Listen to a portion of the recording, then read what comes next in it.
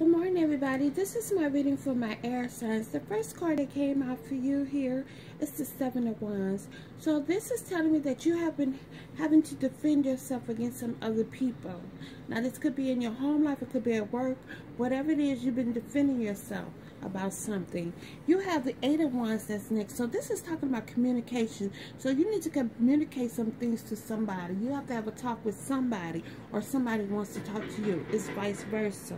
You also have here this beautiful wish card. So anything you're hoping and wishing for at this time can come to fruition here. And then you have a partnership card that popped out for you. So it could be a new lover's relationship, or it could be a new work relationship here. Also, you got the victory card. So whoever you've been defending yourself against, probably you're going to get the victory in this situation. So air signs, this is a perfect reading for you today. Defending yourself, know that you have to communicate with somebody about something, or somebody wants to communicate with you. You have this beautiful wish card, bountifulness and things of that sort that's going on in your life here. You're going to get a new relationship, whether it be business or love. Somebody wants to offer you this, and then you're going to get the victory.